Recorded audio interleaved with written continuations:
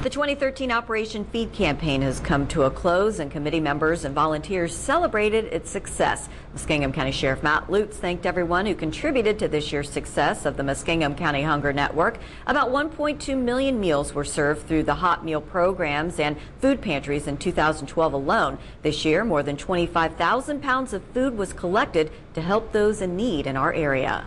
This is a huge need in our community.